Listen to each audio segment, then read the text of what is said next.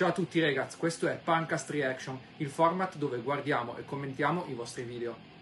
Se anche tu hai un video da consigliarmi, scrivilo qua sotto nei commenti. Partiamo!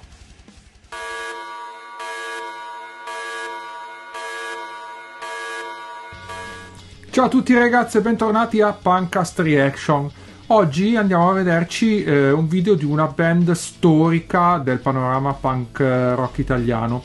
Infatti sul sito dei ragazzi di All You Need Is Punk webzine, che se non seguite vi invito a seguire, vi invito a seguire soprattutto la pagina Instagram e Facebook dei ragazzi di All You Need Is Punk, poi comunque vi lascerò in descrizione i link. Comunque dicevamo, sul sito mi è apparsa questa news. Guardi, in anteprima il video di il Dottor Jekyll dei Meat for Dogs. Per chi non conoscesse i Meat for Dogs, penso veramente pochi di voi, i Meat for Dogs sono dicevo una storica punk rock band italiana di Catanzaro, se non sbaglio, sono in giro già da parecchi anni, mi sembra dai primi anni 90, 93-94, quindi compiranno 30 anni di attività quest'anno, da quello che mi ricordo, o hanno già compiuto i 30 anni di attività quest'anno. Comunque qua i ragazzi di All You Need Is Punk scrivono: il singolo Il Dottor Jekyll anticipa il nuovo album Dottor Jekyll e i suoi guai, in uscita il 24 novembre per Overdrive e Semplicemente Dischi. Quindi tra meno di un mese uscirà appunto un nuovo disco.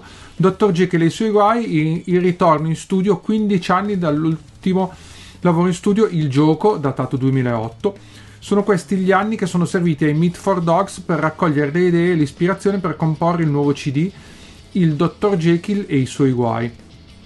Non capisco se è Il Dottor Jekyll, no, secondo me il disco è solo Dottor Jekyll e i suoi guai e il pezzo si chiama Il Dottor Jekyll.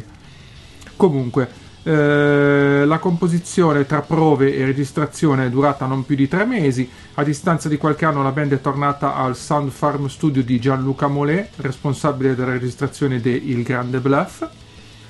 Nel disco troviamo la cover di Addicted to My Girl, un tributo da parte dei Meat for Dogs a uno dei loro gruppi punk rock preferiti, i Real Swinger. La copertina è stata affidata nuovamente all'artista catanzarese Lucio Parrillo, che ha curato anche i precedenti artwork. Il risultato di tutto questo lavoro è la somma dei suoi graffianti ritmi sostenuti in melodie contagiose. Come sempre, it's only punk rock. Ok, novità per la band, ok, poi qua trovate tutto il resto della... Ah, ecco, i microfono nascono nel 93, nel corto di Eugenio Rocco GIANKY, e la loro grande passione per il punk rock. Ok, come dicevamo, quindi nel 2003 segna il 30° anniversario della band. Ok, perfetto. Andiamo a vederci il video, dai.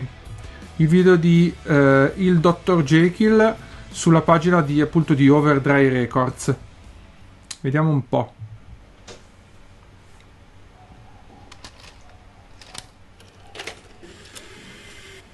Bello qua, intanto molto fine anni 90, inizio anni 2000, questa cosa delle videocassette.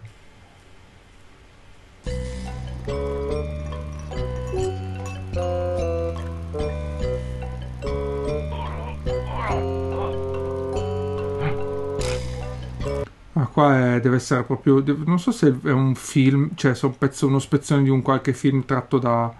cioè uno spezzone tratto da qualche film che parla di Dottor Jekyll, o sono delle riprese loro queste? No, dai, sarà sicuramente uno spezzone di un film. Sì, decisamente.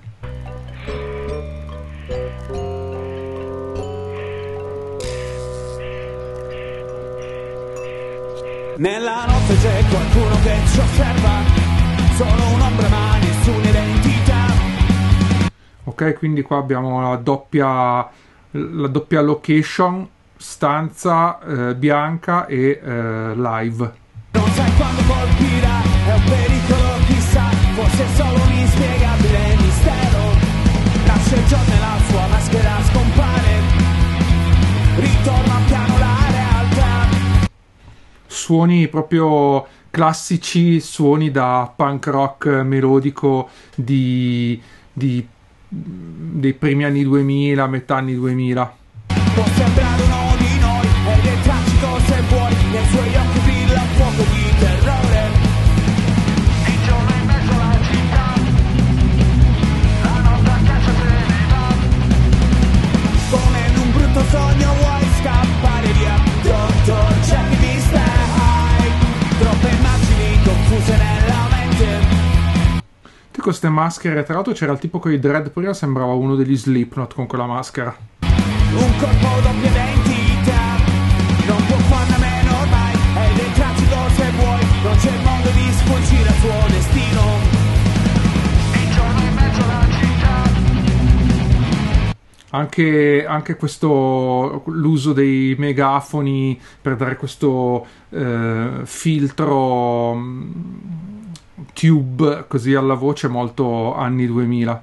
Figo, mi riporta indietro ai vecchi tempi. Come in un brutto sogno vuoi scappare via, Dottor, c'è chi ti stai.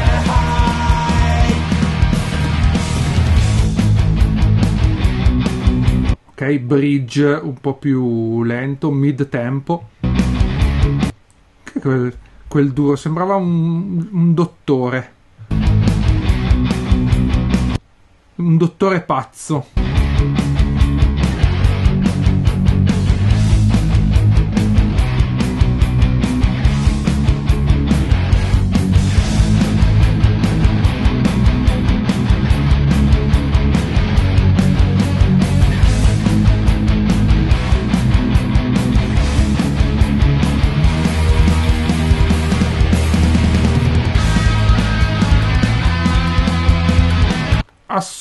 Super assolo punk rock.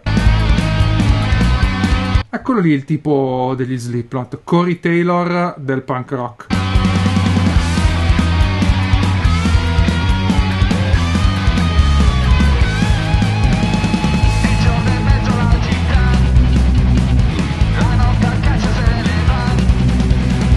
Come in un brutto sogno vuoi scappare via, Dottor, c'è chi ti stai.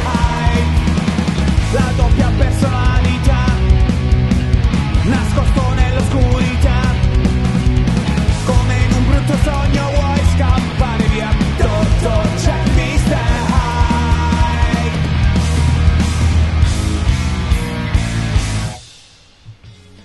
Figo il finale, bello, mi è piaciuto. Bello. Allora, beh, suoni magistrali proprio da classico punk rock d'altri tempi, come piace a noi. Il video anche girato bene, un po' statico, forse mi aspettavo che mettessero più agganci con quella storia del videoregistratore che c'era all'inizio video, invece poi dopo si è trasformato in un video a presa live e va bene così. Tra l'altro con situazione anche figa, molto movimentata. E niente, questo è il ritorno dei Meat for Dogs, il Dottor Jekyll. Mi sembra molto lineare sulle tracce di quanto erano i Meat for Dogs quando li ascoltavo io quando ero ragazzino, quindi sicuramente sarà un gradito ritorno per coloro che amano il punk rock diciamo duro e puro, il punk rock italiano duro e puro come era quello dei Meat for Dogs. Aspettiamo il disco e così ce lo ascoltiamo tutti insieme. Nel frattempo io vi metto qua sotto tutti i link per andare a beccarvi Meat for Dogs, per andare a beccare i ragazzi di All You Need Is Punk e niente, ricordatevi di seguire il canale e di prendere le medicine, se no vi trasformate anche voi in Dr. Jekyll e Mr. Hyde. E niente, ci vediamo alla prossima, ciao ragazzi.